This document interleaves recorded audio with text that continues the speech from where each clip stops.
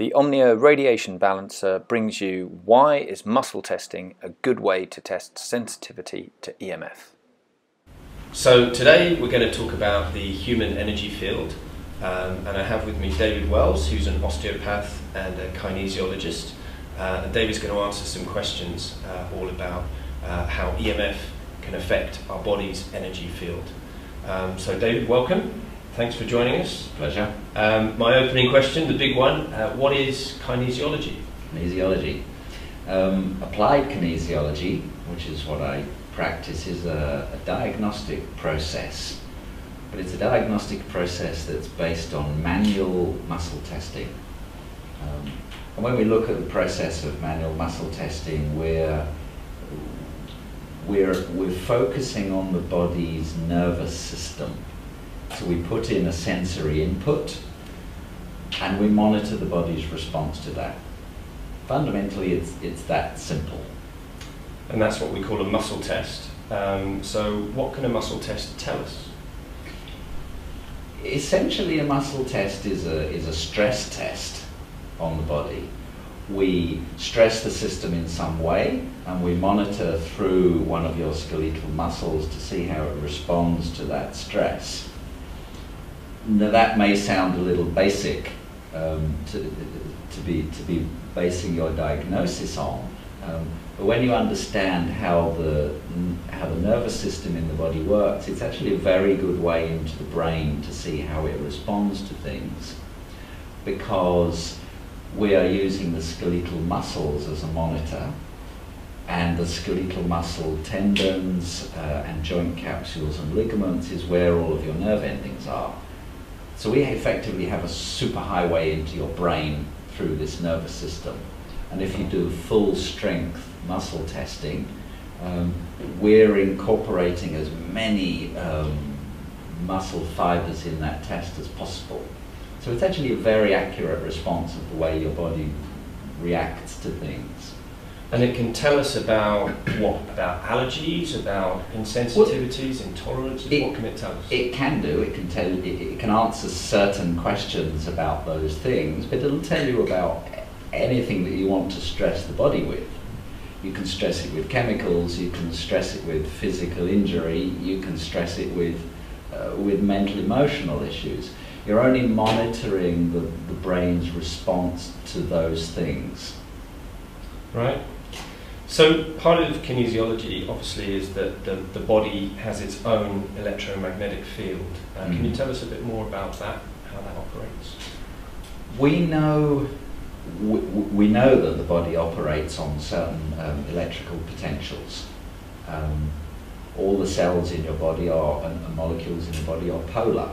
They have a negative and a positive end to them. But the signals that's sent from your nervous system operate on changes in potential difference across cell membranes. That's how we transmit nerve signals. So if you take, for example, probably the most commonly used electromagnetic monitoring system, that's having an ECG done on your heart. That's the way these electrodes that are stuck on the body measure what's going on. They're actually measuring electromagnetic output from the heart muscle. And those signals are extraordinarily strong. If your equipment is adequate, you can measure these in the room next door. They don't have to be done on the body. Wow. So it's a very, very strong signal. So our bodies are kind of radiating as well, right? But they're radiating in frequencies that are natural to us, is that right? Absolutely.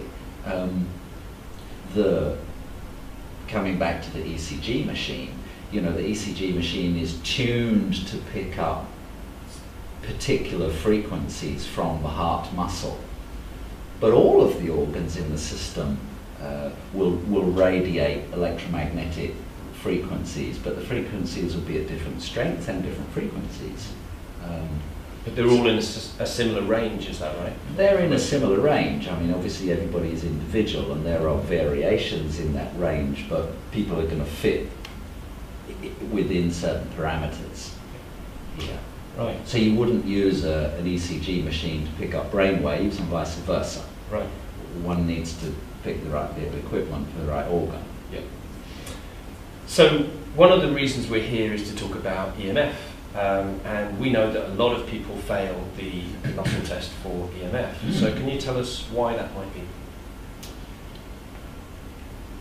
Electromagnetic frequencies operate across a very broad band of frequencies, of course. Yes, they can be mains from 240 volts. They can be anything up to X-rays. Yes, we know that those vibrational patterns are going to influence the cells in your body in some way because they are polar. And different frequencies are going to influence the body in different ways. I think one of the reasons that people fail the mobile phone challenge, whether that be from a phone signal or a Wi-Fi signal or a Bluetooth signal or whatever, they're kind of in the same range, is that non-ionizing radiation in that spectrum tends to push apart the molecule structure. Of all of our cells? Of all of our cells, yeah. Right. To make a distinction, you've got non-ionizing radiation and you have ionizing radiation. X-rays and above is ionizing radiation. Yeah? Mobile phone signals is non-ionizing radiation, and they will tend to push apart the molecular structure. The ionizing radiation is tending to pull apart the atomic structure. Yes, your neutrons and your electrons are tending to fall apart. Yeah. So if you imagine when people come into close proximity of strong mobile phone, cell phone signals in that range, it's pulling apart your molecules, and let's say your molecules are not held together very well because you're not particularly healthy or you have nutritional deficiencies or whatever, then you may run a risk of those falling apart more easily than somebody that's in good shape and their molecules are strong. So, and I think that's why we see people responding so badly, some people responding so badly to mobile phone signals, because they're effectively falling apart at a molecular level. Right. Yeah. A lot of the debate at the moment is all about, you know, whether only ionizing radiation is harmful for humans and whether non-ionizing can be harming for humans. And it seems that most of the regulations are saying, well, if it's not ionizing, then it should be safe. But you're saying that there's more to it than that. Oh, for sure, yes. And history tends to show bad things up a long time after the event. Right. So when you look at the invention of X-rays, when Marie Curie and her team were doing work on that, you know, they were working in this field of ionizing radiation for most of their research life, and they died of cancer. Right. Yeah. But they didn't know for the greater good. But they didn't know that at the time. Yeah. And these are leading scientists of their day. Right. Yeah. So when you put that into perspective, it's no surprise that some people are saying we're seeing negative effects from non-ionizing radiation, but there are lots of people that don't believe it yet. But I'm sure in years to come, it will be so obvious. Yeah. That people will start to take note of it. But there is already good research out there that shows that certain cells in the system do respond very badly to non-ionizing radiation. But whereas we can almost, like the scientific community can agree of the impact of ionizing radiation because they can see it a bit better or detect it a bit better, that's why they can now advise against X-rays. For things like EMF radiation, it's a slow soft tap, isn't it? It's like it's attrition. Well, it's all a slow. It's all a slow process in accepting new information. So Bruce Ames did a lot of the work into oxidative stress, and they were monitoring the chemistry through urine tests and various other things to see what was coming out there, so that they could tell how many oxidative hits the average cells were taking every day. And it's, you know, they'll take up to a certain amount, but beyond that it's going to start to cause damage. Right, yeah. Which of course means early aging and degenerative conditions and all of that. Yeah. It was Bruce Ames that did that work. Right. So, in terms of the impact of what we're absorbing in our energy field on a day-to-day basis because of the phones, the cumulative effect and the attritional effect of that, can you talk to us a little bit about that? What our cells are how our cells are going to respond? I think this is one of the reasons that modern medicine doesn't pick up on this very quickly, because it isn't categoric. You can't say to somebody, okay, 5 phone calls a day and you're going to get cell damage. It doesn't seem to work like that. It seems to be more a product of the health of the individual cells at that time. So some people are going to be able to tolerate a lot more of this EMF than other people. In the same way that you know, I've seen people in my clinic that are, you know, in their 90s and they've smoked and drunk all their lives and they look as fit as a fiddle. Other people are getting lung cancer at 30. Right. You know, we're not all individual. We can't fit us into those categories so accurately. And I think that's one of the problems of addressing this purely from a scientific perspective, is because it loves to be able to say, okay, more than 10 phone calls a day with your phone to your ear, you're going to get cancer. It doesn't really work like that. There's going to be a huge spectrum of no effect to great big effect, and somewhere in the middle, you know, with your standard sine curve here, you're going to have most people fit into that category. Right. But there will always be those that cheat the system, as it were.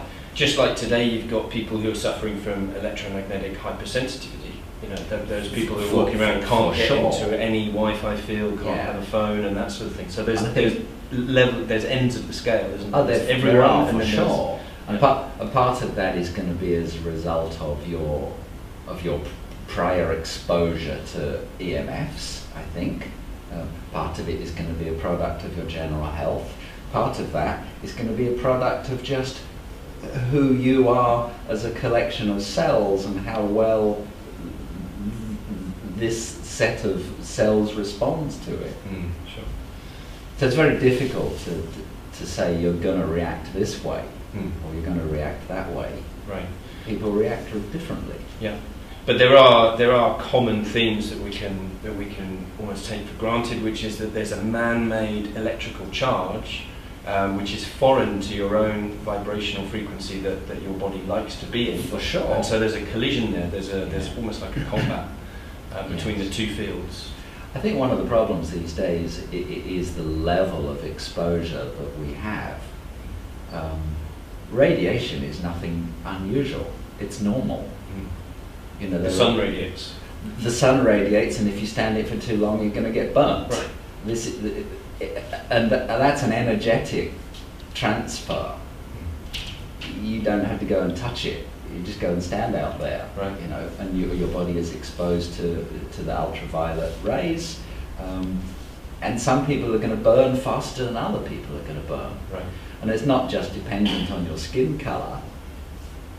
It's dependent on your body physiology. Yeah. But radiation is present in all over the world in many forms. The Earth itself is radiating.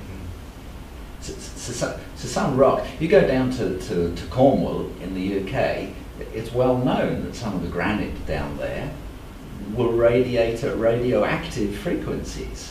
And which are bad for us. And people are so concerned about this from nuclear power stations, but there are actually rocks that radiate naturally like this anyway. Right. You can go into old houses in Cornwall that are made of granite rock with your Geiger counter and you'll get outrageously high responses. So people have been living with this for forever. So it's not that EMFs is something that's new to us. We've been living in an environment of vibrational patterns for forever. But now the level is different. And we're surrounded by fluorescent lights, mobile phones, transformers. Right. You live next to a railway track, you've got overhead power over your house. We're bombarded with this stuff now. We live in this kind of electromagnetic smog, if you like. Right. So let's think about, because we have a product that seeks to help people who are under stress from all of this radiation that has been brought into their energy field.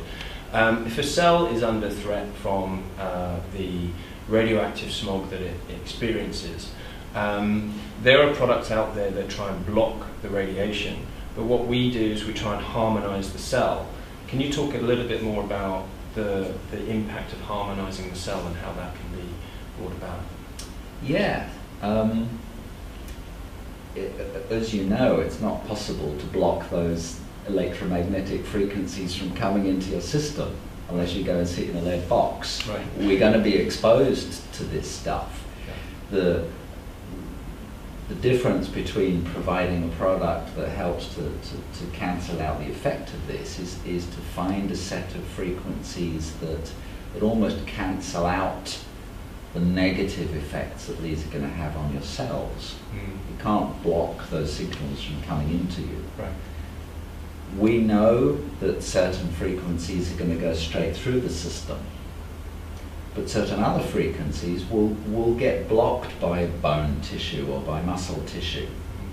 And these are the ones that are potentially damaging for us because they don't pass through, they actually stop in the system, and then your cells and your molecules and your atoms are vibrating in harmony with those signals. So your body becomes like an antenna that actually looks to... Exactly. Yeah. So your body is almost like an aerial. We don't want it to be an aerial. Yeah. We want to allow these things to pass through, or for the patterns that stick within us are harmonized by something else. And I think one of the easiest ways to think about this is, you may remember when you were doing physics at school, and we had these trays of water, and we created with a vibrating rod at one end of this tray a set of waves which we watched pass through. And then we put another rod in at the other end, and we vibrated this at the same frequency, but we put it in so that the high peaks that the waves were generated at this end came at exactly the same time as the high peaks at this side. Right. What happened? Well, the waves got bigger in the middle. They doubled in size. But what happens if we now vibrate this rod at the point where the high peaks come at the troughs from this side? So we've now got two exactly the same frequencies, but one is a peak and the other is a trough. What happens in the middle? It cancels out. Yeah. Well, that's what we want to try to achieve with some kind of EMF protection device, is to find that frequency that balances out those signals, so that whilst they're still coming into the system, our body is no longer vibrating in harmony with them. Right. So almost like if you take the cell on its own as part of your collective millions of cells, that cell, rather than choosing to radiate alongside the EMF, is now choosing to harmonise with the presence of the other frequency. Exactly. Yeah. So I wanted to talk, I'm glad you mentioned water, because I wanted to talk about water. Obviously we are 70-75%, sometimes more, depending on where you are in the body, but we are 70% water. So what role does water play in this? When EMF comes into your energy field, what is water like a conductor? We know that the water is going to vibrate in harmony with all vibrational patterns that come into the system. And because we are a large percentage of water, the chances of shaking that at the frequencies of your EMFs is high.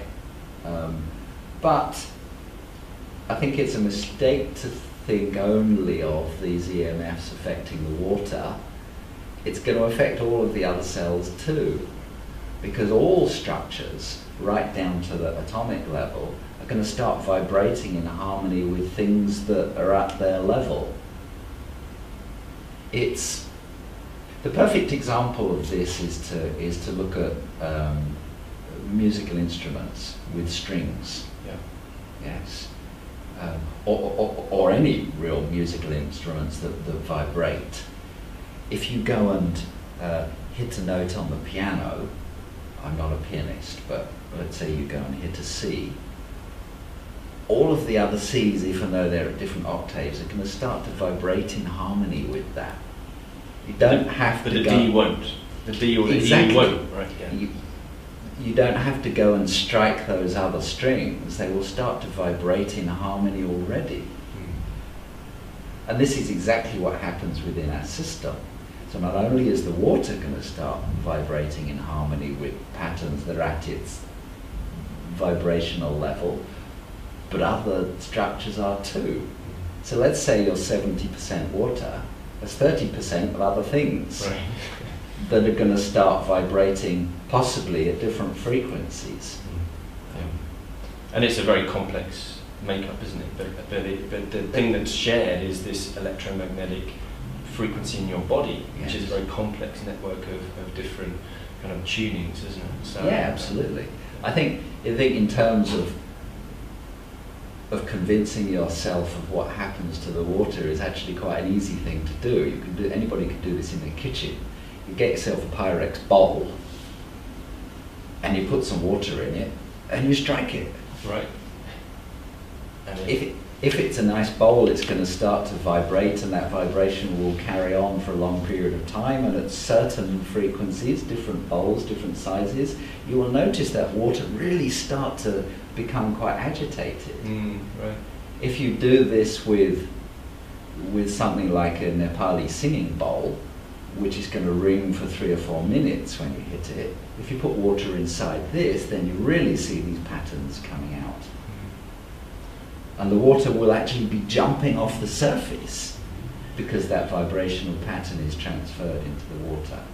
So if you think of the effect that something like that is going to have on your system, we like to think that the vibrational pattern from the singing bowl is going to be positive to us. Right. It may not be. Yeah. Maybe that your body doesn't like it. Right. By the same token, the way that the water and all the other structures vibrate in harmony with the electromagnetics around us, some of those things are going to be negative. Some may have no influence on you at all. So, if we don't do anything about this, what is going to be the impact on our cells? We can't say categorically that your cells are going to respond in this way. Research has shown that new cells in developing fetuses, cells in young babies, are influenced quite radically by radiation from mobile phones. But it doesn't mean to say that all of the rest of the cells, or the cells in adults, are not influenced by this too. We can't say categorically how the effect of this is going to come out in the individual, but we know that it will. So we have to be vigilant to the changes that are happening in us. We can't just think, oh, it's only going to affect this or it's only going to affect that because I haven't got these, therefore I'm not reacting badly to it. We don't know this. Right. We don't know that after 50 years, and it's not going to give you issues in your liver or your knee or your brain. Right. But it's going to cause something. Because conventional medicine wants to say, well, that causes that. But we don't have that situation. We don't have that situation because we're all individual. And the vibrational patterns that are coming into us from this electromagnetic smog is coming in with this super complex compound of all of these frequencies that are in our system anyway. And some of those frequency patterns are a product of our thought processes, and all of those are different. So the way the electromagnetic frequencies is going to be interpreted in your system is going to be different from my system, different from everybody else's system. We know that it's going to have an influence, but we can't always predict what that's going to be. We've looked at some of the science as well, and it shows that there are links to cancer, there are links to DNA breaks and DNA strands being torn apart and broken and that sort of thing. Basically, all your cells are living, obviously electromagnetically in your body, and they're also reproducing. Is that right? So while they're reproducing, is there a strain on the reproduction of the cells in terms of like the way that your body is? There must be, because your system is going through a process of breakdown and repair continually. Yeah. This is an ongoing thing. So the research has shown that new cells tend to respond quite badly to mobile phone signals, but that doesn't mean it's just newborns. It can be in the elderly as well, because the process of the cells are going through this process of regeneration all the time. Yeah. Great. So what can we do to protect ourselves? What are the things that we can do? We discussed a little earlier about using some kind of device to try to balance out those frequencies, understanding that we can't put a block on them. So what we have to do is to try to find, that's the word I'm thinking of, try and find a medium that is going to emit those balancing signals into you. So one of the ways of protecting yourself is to buy a blocker that you can buy on Amazon or something like that, which seeks to try and block the radiation from the phone. But our product is all about harmonizing the cells so that you create a kind of force field. Can you tell us why that might be a better way of just trying to block the frequencies on the phone? There's two issues there. The first is that the EMF that you're being exposed to is not just from your phone. Right. There's somebody standing next to you on the MRT, yeah. also on their phone. Yeah, the right. guy behind is on his Wi-Fi, and the one in front's on Bluetooth. So you need to give them a patch as well, right? Yeah. And the train itself is an enormously powerful electromagnetic radiator. Yeah. So the fact that you walked into the station in the first place, you're already bombarded by this stuff. Right. So the phone isn't just the issue. Yeah. A good EMF protector is trying to protect you against this EMF smog, which you are in permanently. Right. So by trying to put a block between this one device and your ear, isn't really going to have much effect on you. You're in this. This is a cloud. Yeah. So we don't really want to try to physically block those signals from coming through. Like we said before, that's not possible, because they're going to be going through many mediums anyway. The only way you can really block all of those signals is to stick yourself inside a Faraday cage, which is an EMF-free zone. Yeah, right. But that's impractical. Yeah. So what we have to do is to allow your body to harmonize these signals better.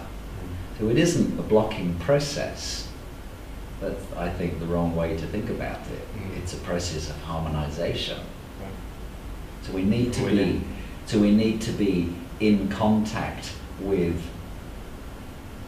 a source that's emitting the balancing frequencies, which is within our energetic space, so that we are in contact with that as well.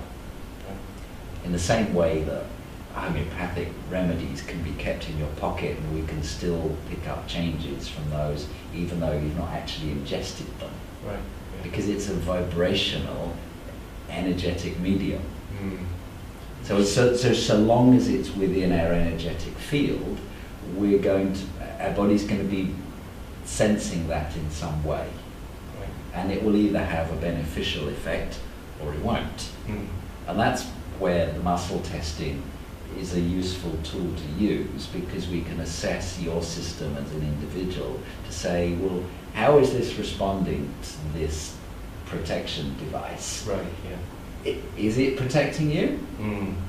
Or is your body actually not interpreting this in the right way, or it can't sense it, or whatever?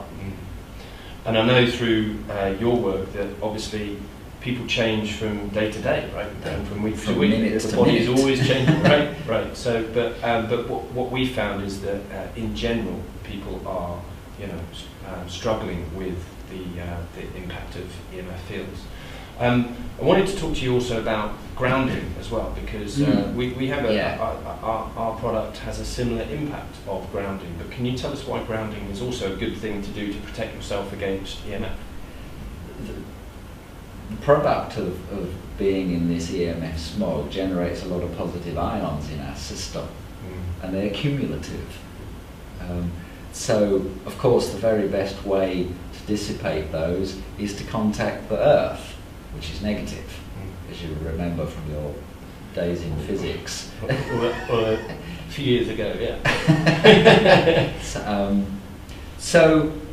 But one of the problems in the modern world, particularly in a city like Singapore, is everybody's insulated from the ground. Right.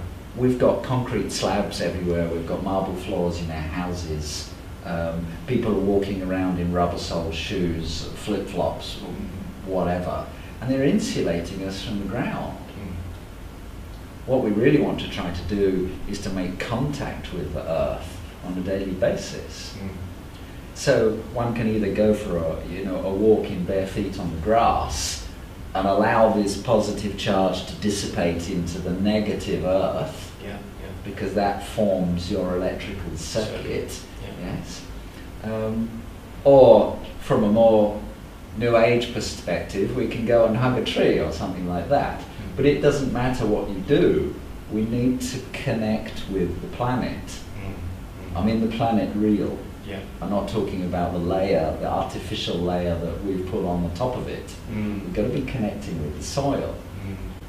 And that's quite an interesting point, actually. I don't know whether you want to include this here or not.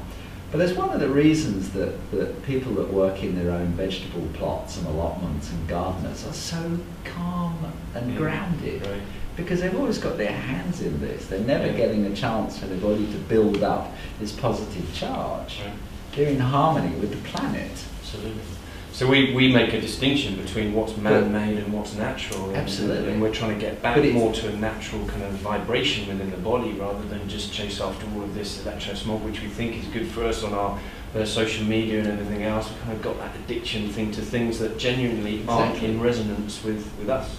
And I think the place that the EMF protectors have for us in the modern world is when we can't stick our feet on the ground every day, when you have something in your pocket that's going to help your body to deal with this stuff. Right. Knowing that at the first opportunity you're going to go out there in the garden with your socks off and walk on the wet grass and dissipate all of this. Yeah. But in many places in the modern world now, it's very difficult to do that. And they're the places where these positive charges are building up so much more quickly. Right. In all modern cities, and even like outside the city now. Exactly. You've got the cell towers, and you can't get away from it. But it isn't just those. It's your fluorescent lights in your shopping malls. Yeah. It's the transformers that are driving all this. It's the railways. It's the cars, which it's surrounded by computers now. Everybody's on an aeroplane. But the big difference is obviously you've now got this very powerful device in your pocket, and it's in there all the time. And many people, sleep with it under their pillows, or at least near their energy field. So that's what we're trying to raise awareness about: is the fact that this thing now means that you do have an onus on yourself, not to look for the scientific world to try and tell you what's right or wrong, but to just look into what will help you and then take positive action. So I wanted to ask you one other question, which is about the muscle test. So we're going to come on to this later and do a muscle test with a range of products. But if you pass a muscle test, what's that telling you about your body? Is it telling you that you're safer, or that day you were safe? Or what does it tell us? So if you're reacting positively to something in the face of EMF, and it seems to be cancelling out, what can that tell us about our health? The basic rule of muscle testing is things that are bad for us will temporarily weaken us. Right. Things that are beneficial for us will strengthen you up. So all muscle testing, no matter what we're testing for, starts from this perspective, is that we're looking for things that weaken the system, we're looking for things to build it back up again. Great. Well, thanks very much, David. Thanks for coming in and answering some questions for us. Really appreciate that. And you can find out about David and his services at the bottom of this video. Thank you. Thank you. We are currently living through the time of an unprecedented biological experiment where no valid safety testing is being done to keep you safe. The Omnia radiation balancer has a unique solution to the effects of the omnipresent radiation fields we are walking through 24/7. Head to www.omniabalance.life to find out more. Thank you. Can I stop there? What was your question?